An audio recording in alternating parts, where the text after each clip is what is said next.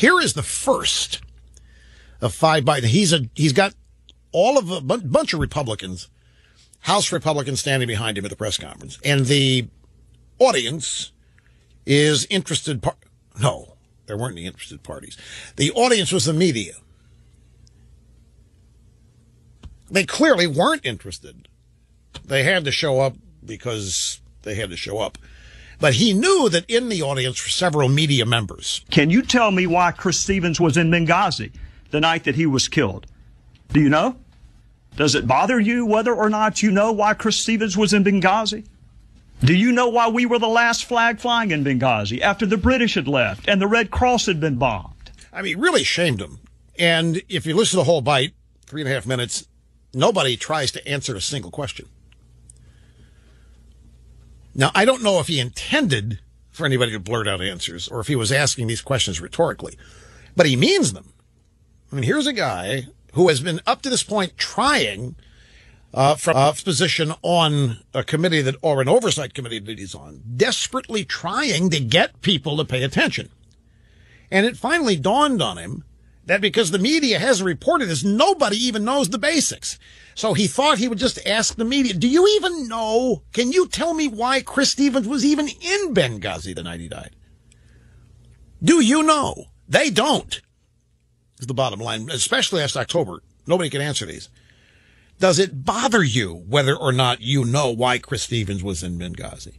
Do you know why we were the last flag flying in Benghazi? Meaning every other embassy had torn down and made tracks out of there. Why were we the last country with an official presence in Benghazi with our consulate? The British had left. The Red Cross had been bombed. Here's the next series. Do you know why requests for additional security were denied? Do you know why an ambassador asking for more security days and weeks before he was murdered and those requests went unheeded? Do you know the answer to why those requests went unheeded? I'm sure the media listening to this had no idea. And I'm sure the information contained in the questions stymied them.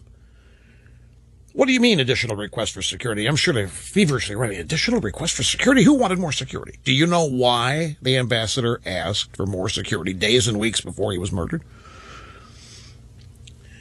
And of course, yeah, the stock and trade answers. Well, what do you ask these questions for? Everything's been answered here. You heard Mrs. Clinton. What difference does it make now? Mrs. Clinton's answered this. What does all this matter now? What difference does it make now? How it all happened and why? What difference does it make now? She said. Here's the next series. Do you know why no assets were deployed during the siege? And I've heard the explanation, which defies logic, frankly, that we couldn't have gotten there in time. But you know, they didn't know when it was going to end. So how can you possibly cite that as an excuse? Do you know whether the president called any of our allies and said, can you help? We have men under attack. Can you answer that? Now, Gowdy has all these answers, by the way. He knows the answer to every question he's asking. And what he did here was turn the tables. This is a press conference. It's a Republican press conference. They're supposed to, make a statement, blah, blah, blah, and then open it up for questions. When he got to the mic, he decided to ask them questions. Basically, what do you people know? Do you know anything about this? And if you don't, do you even care? Here's the next one. Do any of you know why Susan Rice was picked? The Secretary of State did not go. She says she doesn't like Sunday talk shows. That's the only media venue she does not like, if that's true. Why was Susan Rice on the 5 Sunday talk shows? Do you know the origin of this mythology, that it was spawned as a spontaneous reaction to a video? Do you know where that started?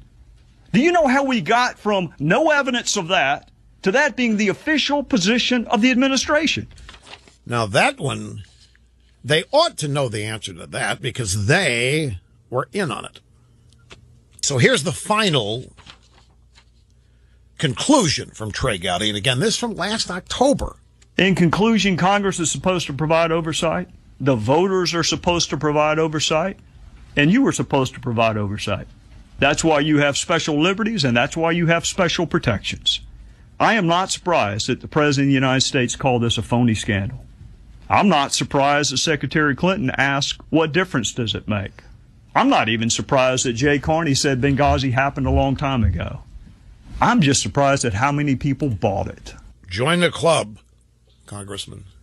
Just surprised how many people bought it. Yeah, and don't forget, they sent this guy. Who was this pajama-clad guy that was wearing clothes? What was his name? Tommy Vitor. You know, come on, dude. It was 2 years ago, dude. Come on, it was 2 years. You know what I got Tommy Vitor? He was a driver. He was a driver during the campaign. Driver that they moved up. And yeah, that's he's married to somebody that's